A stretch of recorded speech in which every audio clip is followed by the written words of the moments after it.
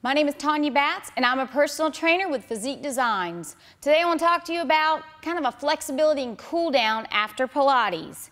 So the way I start, or in my classes, you want to roll down, or you're probably down already. You want to bring one leg up, pitch the heel to the ceiling, stretching out the hamstring, and just do the other side. So if you pitch the heel to the ceiling, aim the toes to the floor, that's a great hamstring stretch. If you want a little more, you can lift the nose to the knee. Increases that stretch. So you want to roll up after that.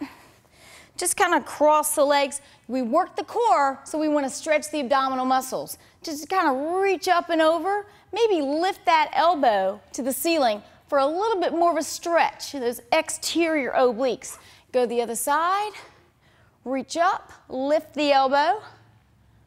Just a great way to get that stretch.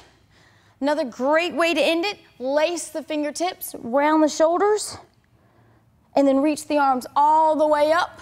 Let's stretch the neck. You just want to go here, point opposite finger. Go the other side. Great stretch for the neck. Inhale and exhale.